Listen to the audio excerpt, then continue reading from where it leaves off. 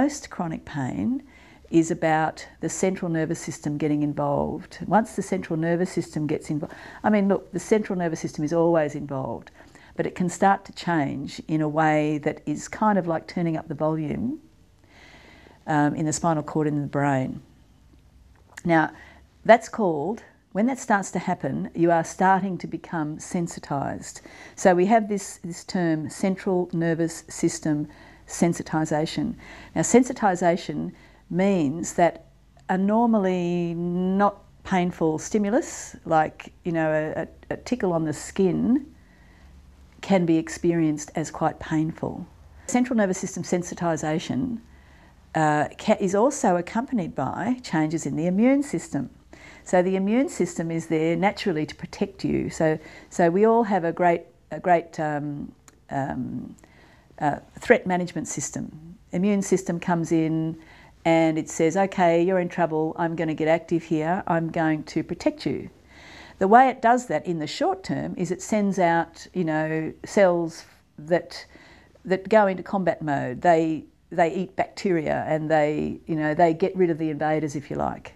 For example, if you've got a child and your child is very, very ill, and you understand that this child is not going to get well, in other words, your child is indefinitely suffering from a disease that nobody can do anything about. In the textbooks, that you're said to be suffering with it's very stressful, but it's chronically stressful. It's long-term stressful. So that chronic stress in that sense, and also if you've been in a workers' comp situation and you can't see the end of it, or if you've got a parent that's got Alzheimer's and you can't see the end of it, that's called being under chronic stress. So you are chronically stressed. And what we know from the research is that that is really bad for your health. Now, when somebody has a car accident and they're already chronically stressed, you can probably safely say that that person is a good bet for chronic pain. So it's almost like our systems are supercharged, waiting for the next accident to happen, and we've already got processes going on physiologically that are not helpful in preventing us from going into a chronic pain state. So it's really important, if you're one of those people who are living a life which is really stressful, then it's really important that you seek help for how do you cope with that. Is there anything you can do about that long-term stress? Because these are risk factors for chronic pain.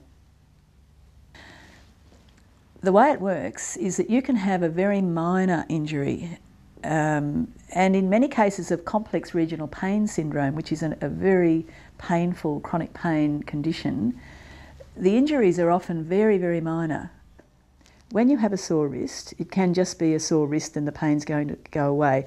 But if you've sustained that injury in an environment, both at work, at home, where there is some sort of chronically stressful circumstance for you personally, you can get what's called peripheral inflammatory processes occurring within the nerve.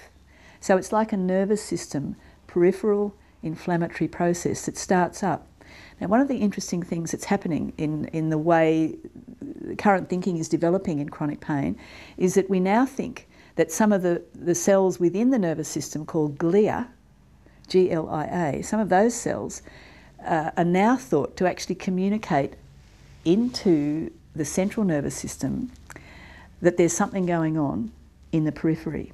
Now, once that happens, that actually inflames or increases central nervous system sensitisation.